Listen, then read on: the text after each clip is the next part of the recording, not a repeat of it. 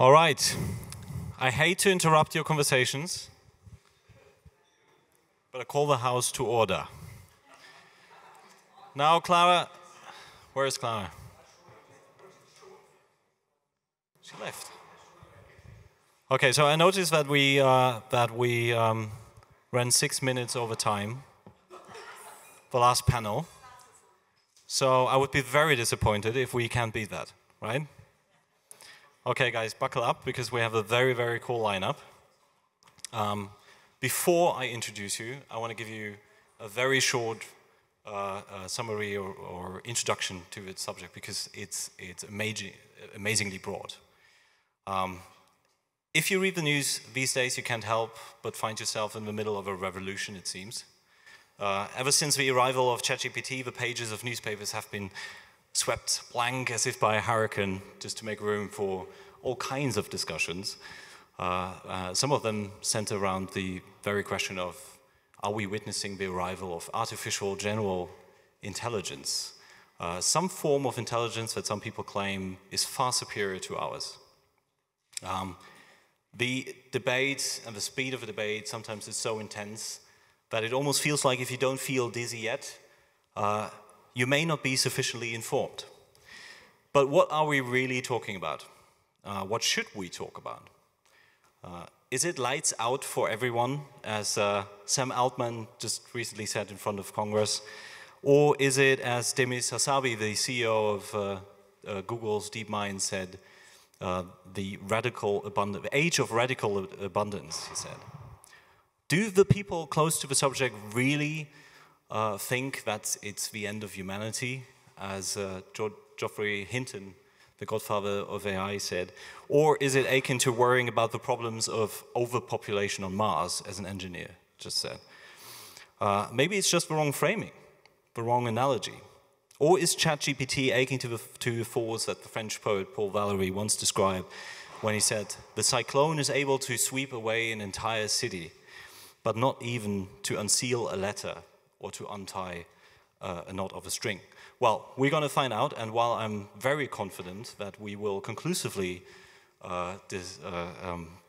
discuss this in under 40 minutes, let's rather frame this discussion as a starting point. So in any way, I'm incredibly proud of the lineup we have here today, not only because our guests are able to approach these questions from various angles, from academia and business, but also, as you will very soon learn, do this in a very, very humorous and very colorful way.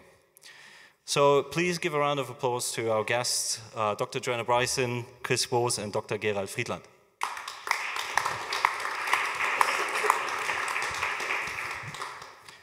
Now, I want to introduce you. It's always quite a challenge because you all you've done so much, but I try to keep it very brief. Okay, Joanna, you're a professor of ethics and technology at the Hertie School. You focus your research on the impact of technology on human cooperation and AI-ICT governance. Prior, you were on the computer science faculty of the University of Bath.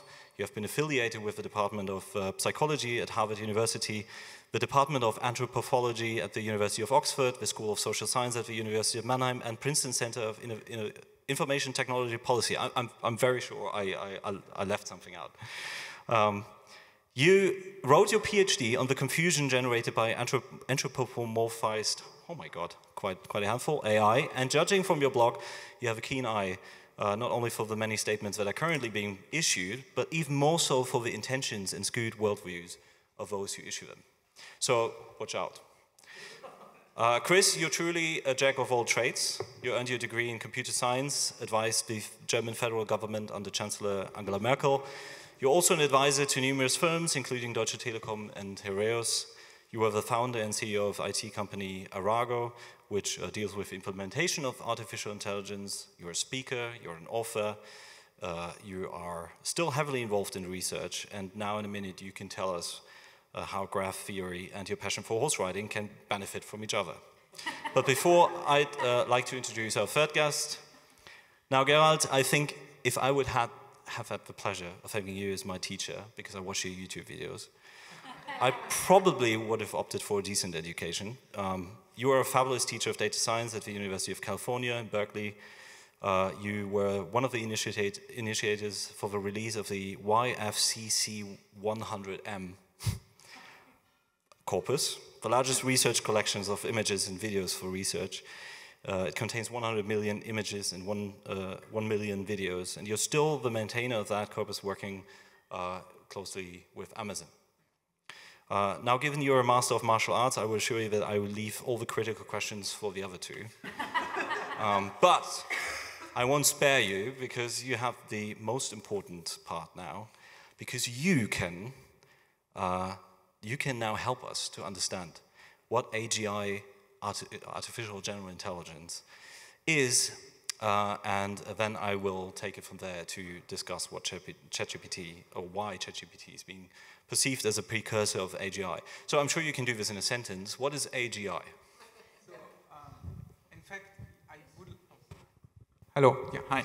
So in fact, I would love to do it in a sentence, because as a scientist, I like to go off a definition. And of course, a definition narrows you, and then people are against the definition, and that's a good discussion to have. But if we are without a definition, we usually go, it's hard to get anywhere. So intelligence has been defined a long time ago, and by Binet and Simon. If you take a current IQ test, it's the Stanford Binet test, by the way. Now, this has been very politicized. Let's not go there. But they defined intelligence as the ability to adapt. Now, that's an incredibly general definition. And I think for machine learning, for our purposes, we're going to have to specialize a little more by making it a little longer and saying intelligence is the ability to adapt to new tasks. And then we can define general AI as being, well, any task. And now it's going to be difficult, because what tasks can we even think of, right? But it is interesting, obviously, that ChatGPT is able to both pass the bar, which is the lawyer exam in the US, as well as being 1 percentile in the Olympics for biologists. And I wonder which human can do that, right? So that makes it more intelligent in some ways. Now, in other ways, it's difficult. And now we have to understand, what are humans' ability to adapt to new tasks or new environments? And I think of 3 that I can think of. One is genetics. Our genes adapt us sort of every generation, and even epigenetics helps us with that. That's genetic adaptation. The second adaptation is the neural adaptation. Everything we think of intelligence is kind of like our brain, right? But that's really just day to day. Our brain is there evolutionary, so that we, don't fall down a cliff. And then there's this third adaptation that most people don't think of, but it's extremely interesting and understudied and really relevant to ChatGPT, which is what I call mimetic intelligence. That is the part of intelligence that makes our society be able to create a vaccination against COVID, while any individual is not able to. There's no single person who could single-handedly create a vaccination against COVID. Yet, we were out-adapting the virus by doing that as a society. And that is the interesting part about ChatGPT, because we collected sort of the mimetic knowledge. Knowledge, sort of communication makes mimetic intelligence possible. And the mimetic knowledge is sort of stored, to a first degree stored in ChatGPT. To a first degree, I see, by the way, ChatGPT just as an advanced version of Google. Okay, we store the knowledge and generalize from it, and it's just storing it.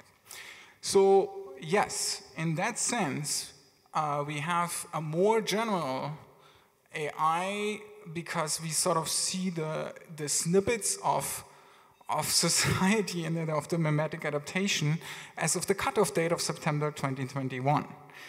In another sense, we don't, because our society will adapt and ChatGPT will have to catch up with it, right? So that's the quick answer. But all right, let's see if you can give us an even quicker answer, Joanna. You recently wrote that using, and because I want to come back to ChatGPT, using LLMs, which are large language models, to answer open-ended questions is an abuse of intelligent technology. LLMs are and will always be, by nature, magic 8-balls. I don't know if you remember what magic 8-balls are. These are like, they look like a billiard ball, and if you shake them, they give you an answer, which are applicable to pretty much everything. So this doesn't sound intelligent at all. What do you mean by that? And can you give us a really short idea, because I'm sure not everybody is familiar with large language models, what ChatGPT and its underlying architecture is? Okay, because the other part wasn't hard enough. Okay, thanks. Thanks so much for having me here. I loved the previous panel. This is great. Okay, so let me answer the question because we only have so much time.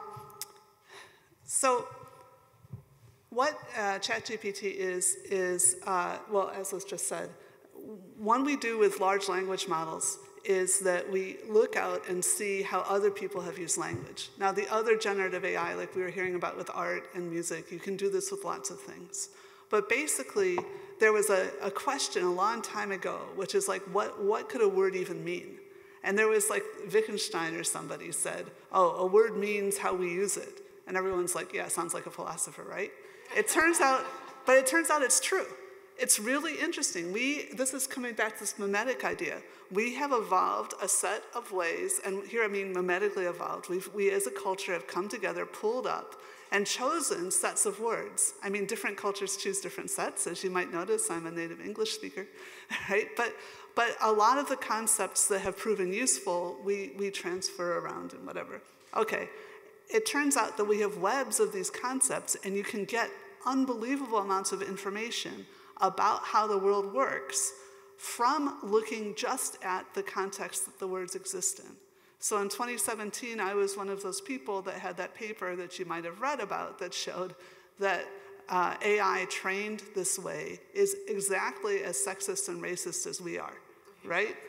Right, exactly, because it turns out that, and I wouldn't have thought to do this, it was my idea that large language models might capture what was called implicit bias. As soon as I learned about how easy it is to measure implicit bias, I thought, I bet we could find those in large language models. But it was my co-author's idea that said, well, he was up for tenure, which is a big deal in America. You're like gonna lose your job, right? So he said, I want to see how this checks with the real world. It turns out our implicit biases reflect our lived experience. It's just true that there's more women nurses and fewer women who are programmers. In fact, one of the things I found devastating about this work was finding out how few women are programmers now. I was a programmer in the 80s when it was like 13%. It peaked around 17. It was down around 4% in like 2008. It's really depressing. Anyway, programming is a lot of fun. If you're a woman, I recommend it strongly. Anyway, everyone. Anyway, sorry.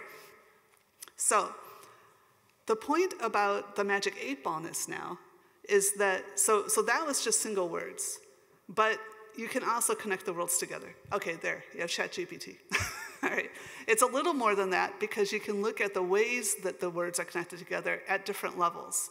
And I think that's what's freaking out. And indeed, to one of the questions asked earlier, there are definitely some of our colleagues who work for big companies who are terrified. So my first degree was actually psychology. Oh, and my PhD was actually systems engineering. That was just a paper I wrote as a student paper during my PhD, the one about anthropomorphism. But really I did, how do you build human-like AI? That was my PhD, right? Well, to make it easier, it was basically object-oriented engineering of AI. Anyway, sorry, I digress too much. The point is that the magic 8-ballness out of it comes that when we say something, usually have some reason. And you can hear me, I'm one of those people with a problem that I have too many reasons and I hop between them quickly and I can be confusing, right? But for a GPT, it has no reason except the sort of the random situation you're in, right? There's nothing, there's no motivated, there's no parents, there's no history, all the stuff we were hearing about before. There isn't that, except to the extent that it's a giant library of our entire culture, right? And so I think that's why people can scare themselves.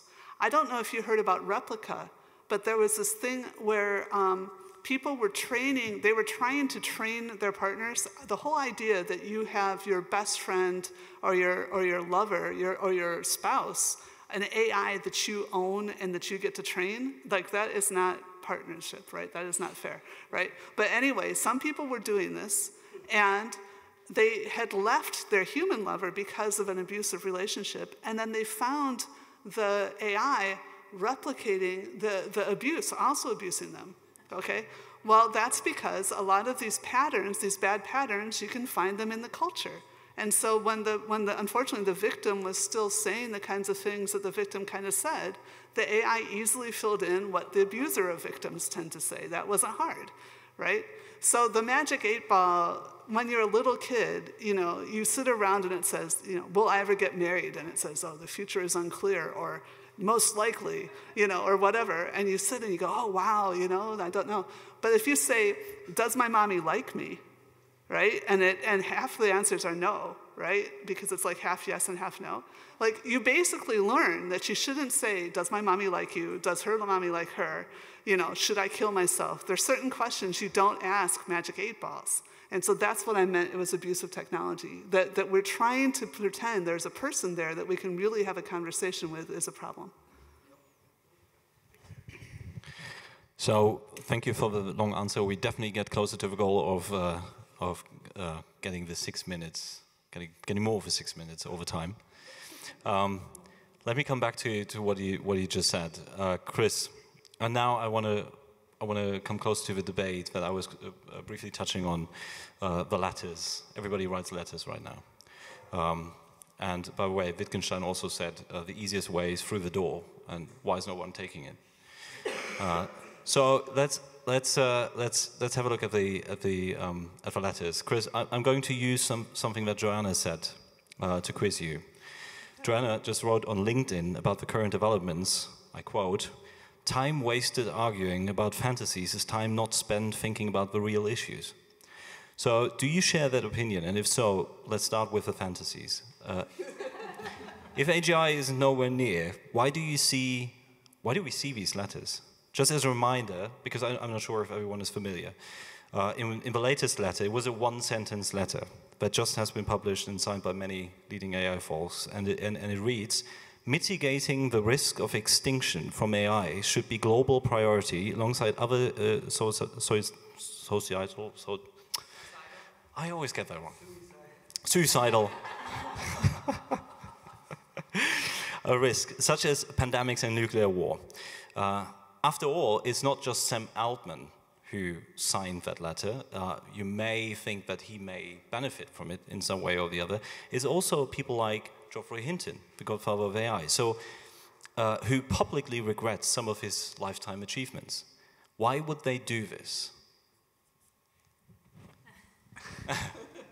Lovely question, okay. So, I think this is complete bullshit. I'm sorry to say this. And what you read in these letters is pure marketing. Let's take the first letter that came out, right, that was initiated by Elon Musk.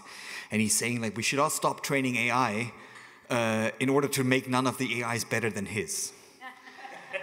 That worked a long time ago when they created PayPal, right? Elon Musk was one of the people oppressively against online banking.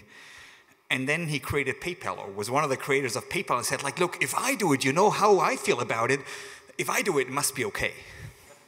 And he's doing exactly the same fucking thing again, because it worked the first time.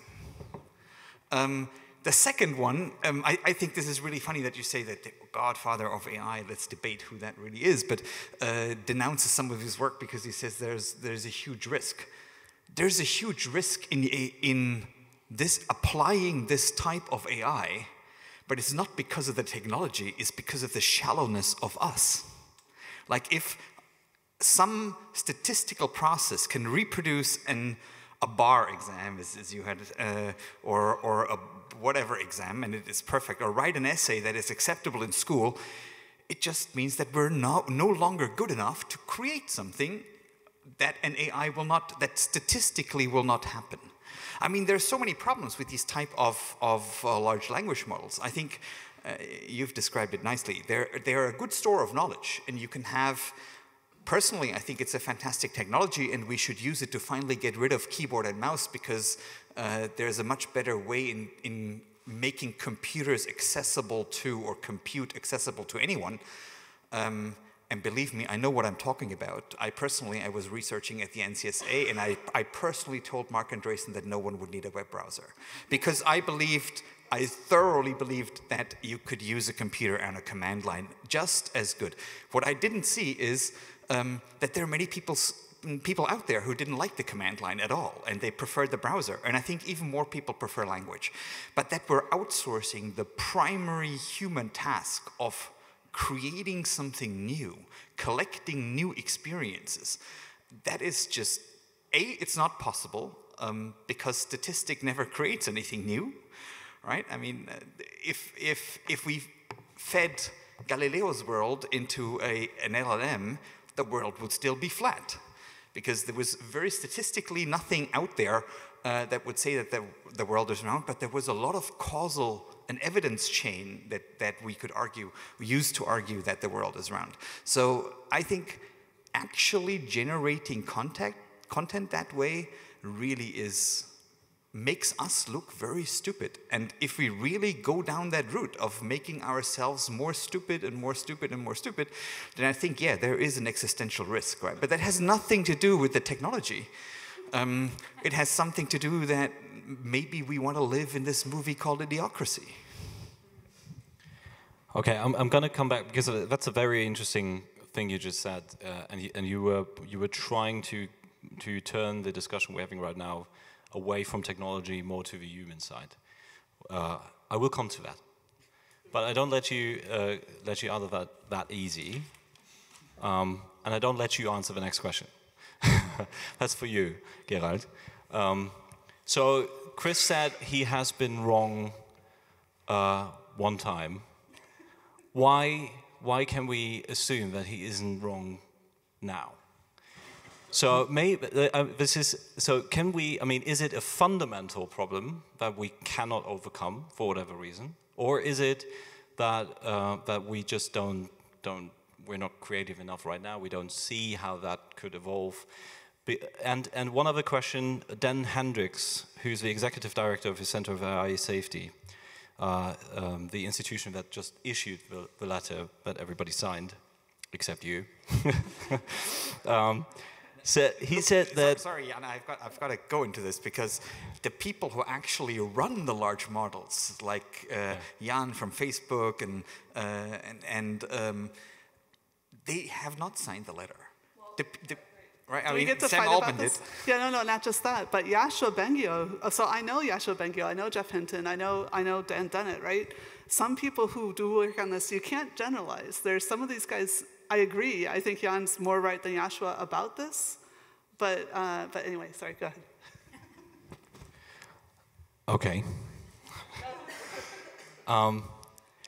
But it's still an interesting question. Is that something where we just feel like we don't have the compute power, we don't have the means right now to overcome a problem, or even come to? Is it even desirable? Could be an interesting question, right?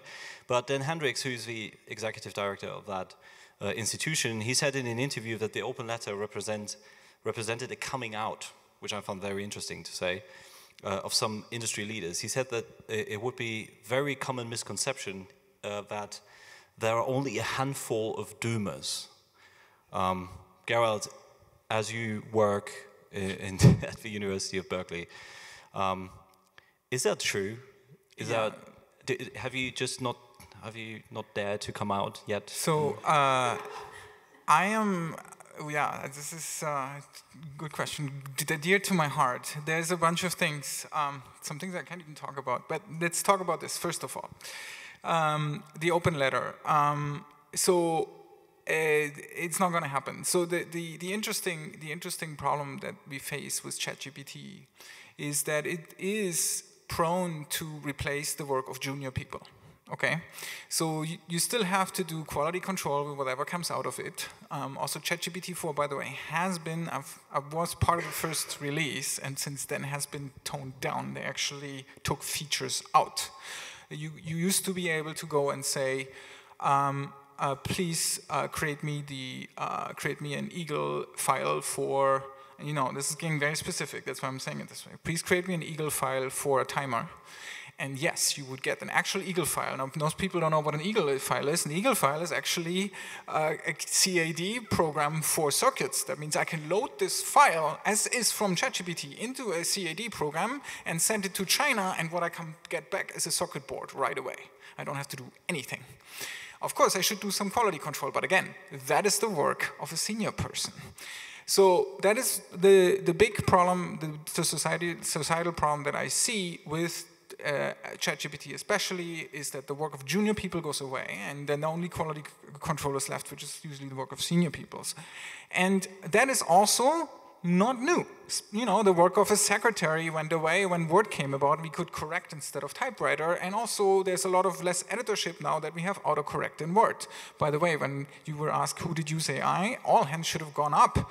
Autocorrect is AI, okay? You don't just use Word anymore? I don't know. I mean, that could be true too. Anyway, having said that, the problem here, and this is why we're talking about the letter, is the quickness that how this happened. So we are looking at when the internet came, when the computer came, right? There's the book called The Digital Hand that was already perceived as an extremely fast transition within one generation that the computer was introduced. Then the internet came, and there was an extremely fast transition. And now we have sort of from one day to the other, which is also not true. The perception is from one day to the other. From one day to the other, AI technology. And the problem here is there's something called technical diffusion, and it takes a while until technology gets adopted and we find new jobs, for example, we create new jobs and so on and so forth. And that is the danger, and that is the part of the letter. What I find a much bigger danger, and this is all the people actually that I talk to here, the experts, all agree on this, is our educational system, and not in terms even of application, but even in terms of the engineers who create it. Okay, so there's very few books these days that actually aim at understanding what we're creating here. It's mostly, hey, use this tool and the tool will do it for you. And then you go and ask the creators of this tool and they say, well, we just did whatever other people did. And then you go further, and you find out nobody actually knows what they were doing anymore. And that is a much, much, much bigger problem. And there's actually even a whole movement within, Silicon Valley to like, no, we don't need education on AI, we just need more CPU. Or GPU. And that is dangerous. That is the bigger danger, because I find that actually, by the way, highly unethical. We should understand the technology that we're building so somebody can be made responsible for it. Mm-hmm. So this is very interesting, because at times, in former times, you could have said, like, we deal with expert systems, right? A layman may not know what's happening within these systems, but the experts do. But now, ChatGPT, I think somebody said it's like a great equalizer. But not in a very positive way, but in a sense that the layman's don't know what's going on, but the experts don't know either, right? So isn't the question of AGI being a godlike compute thing whatsoever distracting from the fact that we should be more concerned about that nobody knows exactly what's going on, and we just let it roam? Joanna? I would love to come in here. So part of the reason that I'm in Berlin now is because I do think that governance is one of the biggest problems, and I hadn't started there. In fact, I self-identify as a natural scientist. I'm really interested in how intelligence works. You can find my biology papers if you want. But it's hard. There are ways down because the AI ethics has really taken off. So I want to slightly, some of my colleagues like Yasho Bengyo, absolutely his heart is in the right place. He's a super smart person. Jeff Hinton, super, super, super smart person, right? But they haven't done any social science. They don't know the history of political science. They don't know that the problems that they're now seeing are the problems we've always had. Right? So these are, when this thing, superintelligence. So one of the letters I loved it wasn't a letter, it was a blog from Salim Altman and two of his colleagues said, we've been talking about AGI, but that's not the real problem. The real problem is superintelligence. Actually, I agree. Okay, artificial general intelligence, there's something called like Bayes' law, right? There are perfectly general purpose things that already exist. And the fact that you can use basically a library and pass a bar exam, or in fact any exam, well, the reason we have exams is to find out how much you've learned as an ape, because you already are an ape. You're good at the competing part and all that stuff, but you're not necessarily good at memorizing a lot of laws, right? So, oh, surprise, a computer can memorize these things. Okay. But trying to force myself to stay, it's such an interesting topic, isn't it? Anyway, so the point is that, maybe I should let you take, I feel like I had a really important point and I've gone too far down a rabbit hole. Remind me the question again. But we don't have to worry about AGI as being like godlike. Right. Because superintelligence is learning how to learn, and then you have these exponential changes.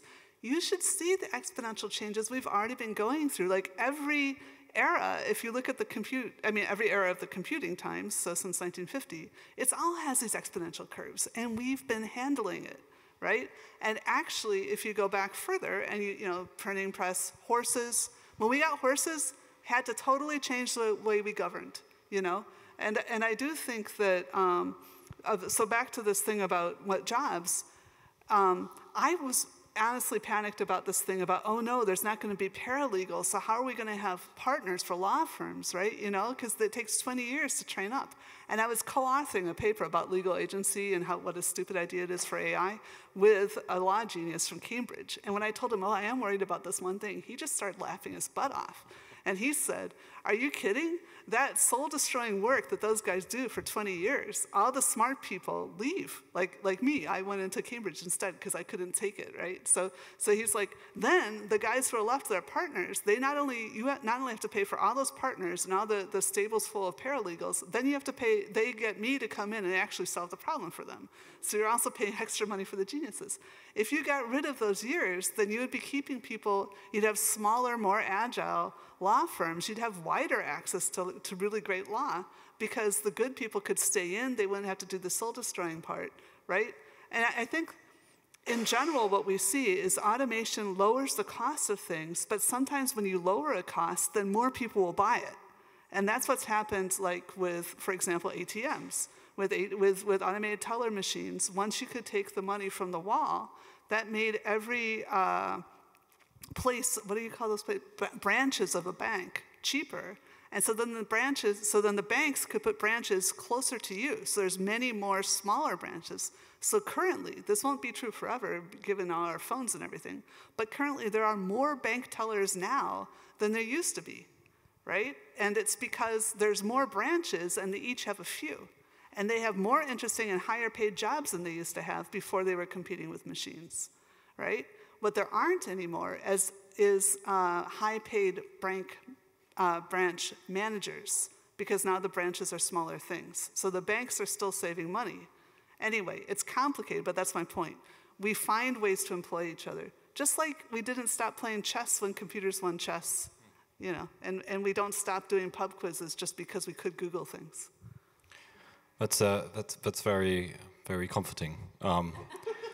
Thank you for that. There's a book, Blade Runner, the original Blade Runner. I don't know if you've seen it. It's based on a book by Philip Dix, and it's called "Do Androids Dream of Electric Sheep?" And so I'm happy not to worry. I don't have to worry about psychotic and schizophrenic AI tonight. But with that, I would like to come back to what you said earlier, Chris. We have to, I think we all agree that we have to focus more on the human side and make the whole discussion less about technology. Chris, 45 years ago, the philosopher Hubert Dreyfus wrote that our risk is not the advent of super intelligent computers, but of sub-intelligent human beings. What he meant was that the risky part of AI is not that the machines become more similar to humans, but that humans become more like machines, or precisely that humans adapt themselves to the machines and in the process lose some of the things that makes us distinctively human. That sounds like we should have a whole new debate of how do we as humans need to approach technology in the age of ChatGPT, right? The first part of your sentence I like. The second part I don't. Okay, I'm an AI person, right? Yeah, we should all have that discussion, and we should all understand how the statistics work and blah. But that's the blue dream of a computer nerd. I think that what we really need is humans talking more about how we want society to work, right? Right now, we're becoming an extremist society. The one part of the world is totally egotistical and expects the entire world to adapt to their needs, feelings, whatever, and the other part of the world is a complete swarm, and they say, like, whatever I have to do to fit into the swarm is fine. And free society is somewhere in the middle, right? And I'm not sure what brought this on, truly. I can say that for the last 150 years in economy, we have dealt with industrialization, right? And industrialization is actually just one thing. It's using the economies of scale. So if you make more of the same, it becomes cheaper or more efficient. And we've all learned this. All of us have learned this in school. How to do something right is you analyze, you standardize, you consolidate, and then you build something. It doesn't matter if it's a piece of software or a factory or a business process or whatever. And this is how it works, right? Now what we've actually done is, and I totally agree with you, it's like what we've actually done is we've made people work like machines. Like we've programmed people. And our school system, and I'm so glad that you said this, is our school system is meant to make sure that people who have to work in a factory don't go completely nuts. That's when it was designed and how it was designed. I think it's time to go maybe back or forward, I don't know which way that is, to actually make people think more about things and deeply and long term. And also find a compromise, like learn to argue, fight, whatever, without hitting each other over the head. In these things, because we have unlearned this, right? And this whole debate that we're having about intelligent machine, extra intelligent machines, machines that outperform people. Hey guys, that's the whole point of machines. We have built machines to outperform us. Do you want to be a crane? No, because the crane can lift bricks much better than you can. Right? Machines have outperformed us all the time. Now we're getting a bit scared because they're outperforming us in things that we thought were kind of, whoa, difficult. Well, we built better machines, fine, but that does not make us less human, and machines do not create anything. And if I look into the future, I totally agree with the fact that we've always had more jobs, right? In the end, more jobs came, whatever they were. And if we're looking at our lineup of innovation, right? I don't often agree with Peter Thiel, but I agree in this one. Since 1970, we've not have much innovation, right? And Facebook is not an innovation. That's an acceleration of gossip. And gossip last was useful in the Stone Ages. It's not useful today at all. Right? So the point is that none of us have the time to actually deal with creating something new. And if you look at what makes people happy, right, there's only two things that actually create endorphin, not dopamine. The one is that when you make someone else smile, that makes you happy. Like if you're not a sociopath, you can test this, right? If you're not a sociopath, you will be more happy when you give something to someone than when you receive something, because it makes them smile. And the second one is to make a new experience. And that can be something like be the first to climb Mount Everest or be the first to program the next generation of large language model or whatever. But it can be something that is just new for you. So many people have climbed Mount Everest. If you try, you're going to be very, very happy if you make it. Otherwise not, right? But you're going to be happy about this. And I personally, I categorize this like there's three categories to me. The one category of people who contribute something new is actually, you can read this, I've said this before, so I'm not saying this because I'm here, are artists. And artists are not necessarily the people who use tools to do something creative or paint pictures or whatever. Artists are people who have the audacity to go against the mainstream. Like everybody was painting photorealistic pictures, someone painted blue pictures, and in his lifetime they didn't like him much, afterwards they were worth millions, right? Artists have the audacity to go against mainstream. You can see this happening, for example, when Trump was elected, right? Everybody who was warning that this would be a disaster was the artist community. Like all the singers came out and so on. The second part is the, let's call them engineers. In German, we call them Tüftler, right? A special type of engineers who use stuff that's already there and produce something completely new out of it. That's fantastic. My favorite Tüftler is a guy called Mr. Dräger, who created a company, Drägerwerke, in Lübeck. There are now, in American English, there's the term Drägerman, which are the fire people, because he created a valve that was made so that they could breathe oxygen and would not breathe in smoke. Now these guys produce ventilators, they produce filters for tanks, they produce all the fire equipment, diving equipment, whatever. The guy actually built the valve that he then reused for all these things because he wanted a nicer beer with more foam on it, right? Perfect engineer.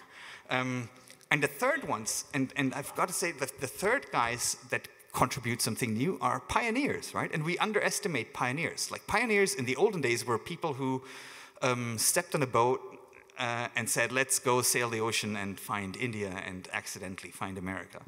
Or whatever they did, like Humboldt, who walked the desert trying to find the source of the Nile, and all these type of pioneers that are out there. Basically, there are people who are willing to take, or who need to take, more risk in order to be happy.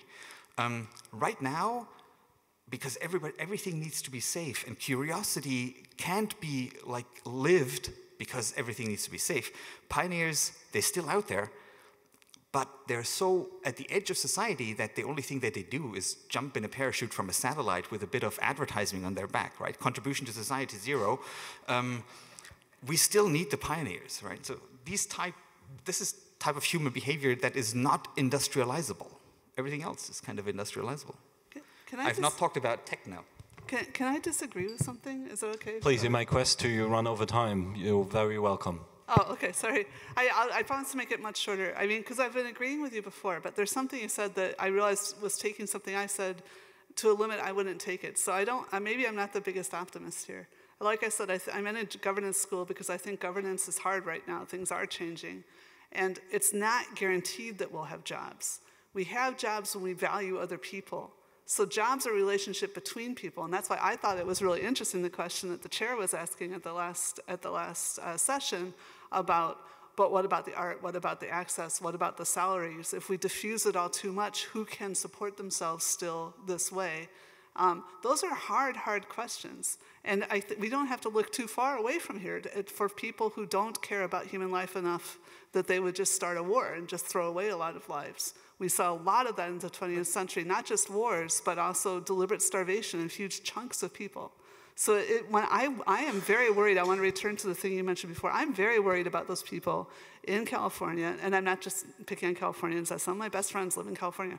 No, but seriously, that people who think that we do not need education, we don't need to understand, that are hiring their own private militaries and they have their building their castles in New Zealand or whatever, there are some people that for whatever, again, psychopathic possibly reasons, there are people that are thinking, we don't need this many people, and climate change is coming, and democracy is failing, because they aren't paying their taxes, and so we need to expect there's going to be this event, and it's going to be bad, but we need to be the ones to survive our way through. Realize that we are up against people with that mindset, and that can cause problems. We have to choose to have governments that redistribute adequately and make sure that value people, and that's why I'm in Europe instead of America right now. Well, what you're describing is the implementation of Atlas Shrugged, right? So let me back him up. No, because he actually said it, right? So first we came, and I said it earlier, by the way, these Californian people are mostly capitalists, not psychopaths. But there's a few of these people it can look the same sometimes, but it's capitalism. Anyway, so the interesting part is first we came for the, people who calculated by hand. By the way, computer was a job, okay? Computer now is a machine in our generation, but it was a job. Then we came for the secretaries and so on and so forth. And now, finally, we come for creative jobs. And now we are like, oh shit. I honestly, society had to change with every technological advance, including cars and electricity and all of these things. Again, the only difference seems to be, and it could also just be a function of our density of population, by the way, is that this is so fast. This is super fast. That seems to be the major change. And the problem here is with governance is the following, and actually that's to add to my comment, is well, try to regulate AI. China won't, Russia won't, so we would have to honestly have a global... China has the best AI regulation, which is almost explicitly what Europe has proposed, but they are faster. Against their own people, but not against us. No. That's the problem. So China also really cares about having a stable society and not having revolutions, and they know that these things happen, and they want their people to be happy. So okay, let's. Or they kill the ones they don't care about. I will just. Let's depoliticize. But basically, there's going to be one country who's going to be the safe haven for whoever wants to create the most aggressive AI. If all but one countries agree, that's how it is, right? And so that is the problem with the governance issue. It's not a local. It's not even a national thing. It would be a global thing, and that's difficult. No, I totally agree, and we agree with that also with chemical weapons, nuclear weapons, pharmaceutical industry, the aerospace industry, GPS. There's a lot of things that are global now, and we do have to negotiate transnationally. But that hasn't made it impossible to negotiate. And yes, sometimes people defect, but the point is that so far we haven't been stupid enough to wire up a system that could destroy the world, and if we have, nobody's triggered that. But I reject this idea that there's no possibility of coming to the agreements that we've seen instances of. We are much too slow, and people have already died on coming up with agreements for climate change, right? So I get that, and also for like various kinds of pollutants. And there's a million ways we've been too slow. But overall, we've been incredibly successful. That's why there's more people than there's ever been. And I'm not saying that's a success thing. We do need to figure out how to actually live sustainably, including with sustainable sizes of population. But I'm just saying this isn't intractable, and we have found the GDPR. There's numbers of ways that we have found. I do worry we may have to do something like the Great Firewall for certain kinds of intrusive surveillance. But I don't think it's impossible to do this. Now Can I jump in or no? Okay, make it quick. Okay. I'm getting afraid of what I'm started here because we're running over time. I've just finished reading Dan Egger's The Every, right, which is the sequel to The Circle. I recommend this reading to everybody. It kind of shows where we're going. It's great fun. But I think talking about regulation, right? I agree that we have a political problem with regulation because politicians now try to regulate technology. And they have a very hard, because it's very easy to talk about this, right? You can hire an expert, you can bring in you or me or whoever, and we can tell them that the LLMs shouldn't be doing this and that. But that's totally not the problem. The problem is what they really need to formulate, and they're totally unable to formulate, is goals. Like, what is the actual goal? What should it look like in the end? Like, forget if this is technology done manually, whatever. What is the goal that you have? And regulating that used to be done, unfortunately, mainly after wars. Then there was a goal, and regulation was built around the goal. Right now, regulation is built around methods, and technology is just a method of doing something. And that is stupid, because technology will develop in a different way. And as you rightly said, if North Korea has one of the best cyber teams, right? So one of the best teams that hack your phones. And it's super easy to do that, right? Because if you want to build a nuclear bomb, you actually need a lot of technology and a lot of capital. And if you want to run an army, as you can see right now in Europe, you need hundreds of thousands of people. In order to do cyber attacks, you need 50 people. And they need to be pissed at someone, and you just say, like, look, I'm going to pay you $1 million a year, and I'm going to put you in the mountain, and you're going to do nasty things. And you're going to find these 50 people. These cyber farms are a lot more than 50 people. Well, it depends on where you're going, right? I'm talking about the people who implement the 0 days. It's small. All right, I would love to listen much longer, but I really do want to open up around here. So anyone with questions? Me and you? Him first? Thank you very much. Not sure whether this is working. Doesn't seem to work. Now, maybe? Yeah. My name is Markus Löffler. I will be on the panel tomorrow, number 5, and I came here to see what is going on. I'm here in this city since 30 years, and at the end of this day, I wanted to make a remark rather than a question, which may not be directly related to this, but somehow yes. Here in this city, 130 and 40 years ago, here there was a meadow. And in many other places in the city, there were meadows. There was no industrialization. This Pittler work was created in 1889, and they were producing machines. So it was machine production which was going on here. At that time in Leipzig, there was a rapid development of industrialization 2.0. This gave an explosion to the city in a way, but on the other hand, the people living in this city were very reluctant to accept that new technology. And there was, on the other side, a lot of entrepreneurs who wanted to create such factories. And they were desperately searching for people to work here. And in order to cope with this disbalance, they created 125 years ago here a huge kind of public relation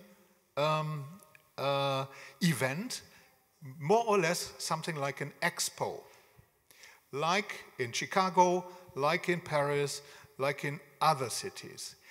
And the goal of this huge event, which took place in the center of the city, a huge park, was to convince the people living here in this area that industrialization is a good thing, and makes a lot of offers for new jobs, for new positions to work here in these factories or in related other disciplines, and that there were totally new professions emerging.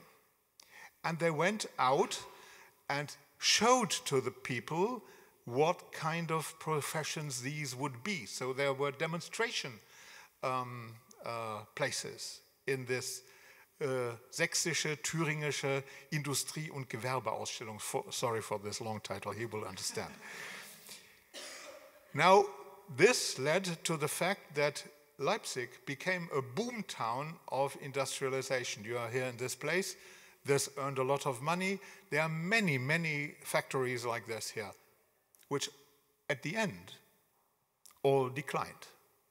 After World War II, there was the first decline.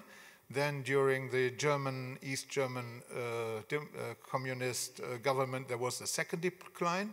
And finally, when there was the friendly unification, a peaceful unification, all these factories were gone.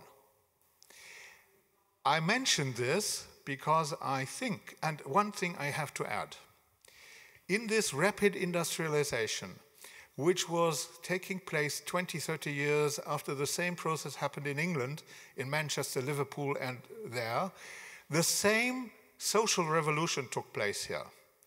So the same increase in professions, but also the impoverishment of the people who lived here.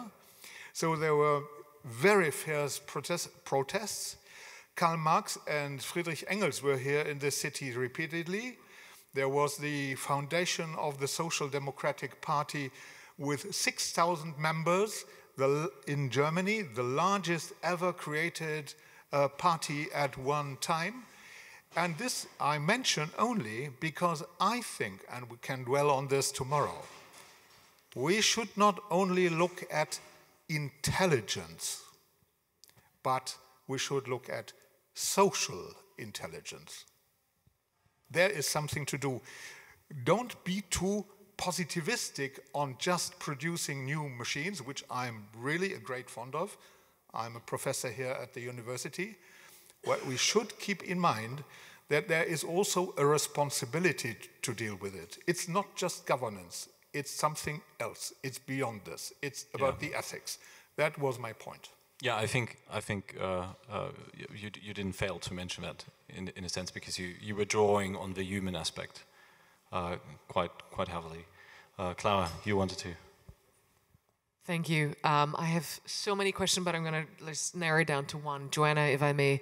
I actually, for the last couple of years, I worked as a diplomat in Silicon Valley, mitigating between policymakers, technologists, and artists, which was an impossible task. So I agree, governance is the linchpin. It's where it's at right now. We talked briefly, you mentioned non-proliferation, global regulation of AI. One of the things that I remember back then when legislators from the European Union came to Silicon Valley and wanted to have a conversation with the Big Fours, or even the beginnings of OpenAI, was when they drafted the white paper in its very early stage that is now concluded in the AI Act. So I'm really curious to hear thoughts about that. Was always like the question of preemptive legislation. Like, how do you come to the point to anticipate harm? How would you be able to predict that some technology will be used for nefarious purposes? How do you really shield your citizens against harm? It is an impossible question to ask. And so, not stifling innovation, the classic European conundrum and paradox, but at the same time making sure that harm is mitigated. And at this point, we're operating on a scale that is like, harm is so much more harmful than just a car accident of one individual, right? Like, the implications are so much more nefarious and so much drastic. So governance is extremely important. And I just want to tie this back to one question that like we concluded on this panel, and we can now carry over to this one. Education. Like, how do you educate regulators, policymakers? We can now see this in Congress, and what a car crash this always is. But what are your recommendations? Why do you work in the field of governments coming from technology? This is a deliberate choice. So what do you tell to us, policymakers? What should we do? Okay, I'll back that up and try to do it quickly, because I know I've talked before too much. Why I'm working in a governance and policy school was because people kept asking my opinion, and I was useful, and it was snowballing, and I was spending all my time there, and I realized quite often I was only in the room because of that one paper I wrote as a student, throwaway paper. Oh, people are over-identifying with my robot.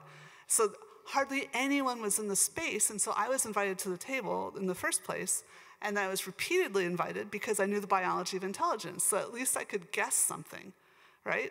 And so and I could also tell them how AI was actually made. So there was people saying, oh, no one programs AI now, it programs itself from data.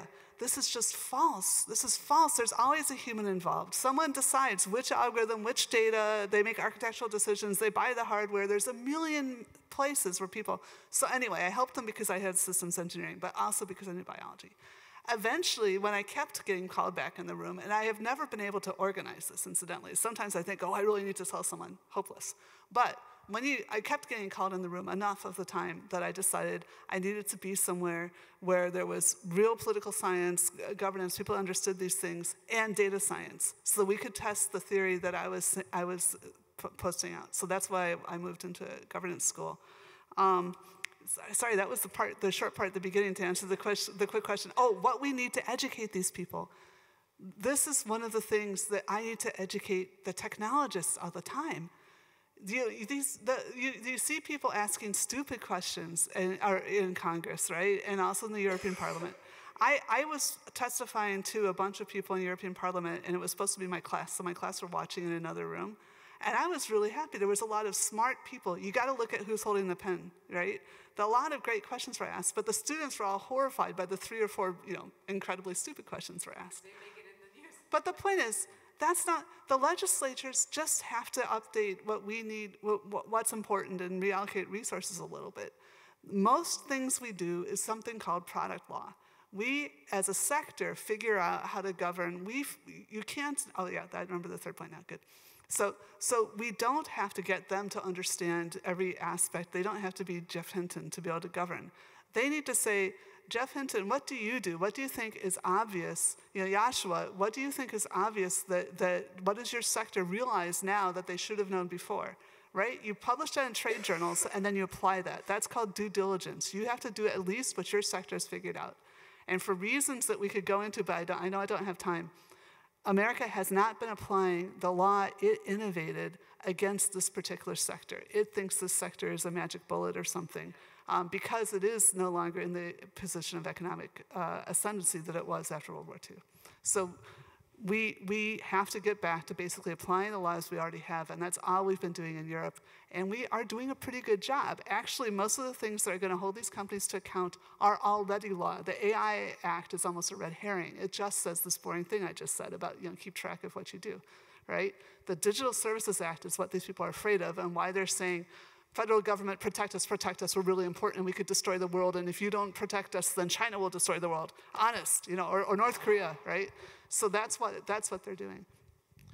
What was the very first question was the... Right. Yeah, we can't. And I gotta tell you, the number of people that think because we have AI, that if we make any mistake, it's culpable, don't go there. It's not magical thinking. All we can do is the best we can do. So, so we can. So very quick, Chris and Gerald, please start, but we wrap it up. Okay. I'll share a personal experience, right? So I had this phone call in my office. Miss Merkel was calling. And first of all, I went down to the cafeteria and said, which of you jokers did this?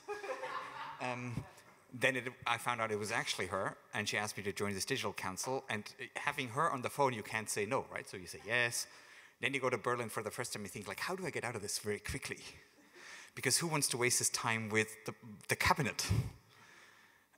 Because when you see them on television and you read about what they do in the papers and you follow the debates in Parliament, you're like, oh man, what a friggin' sandbox. Like, this is like kindergarten people.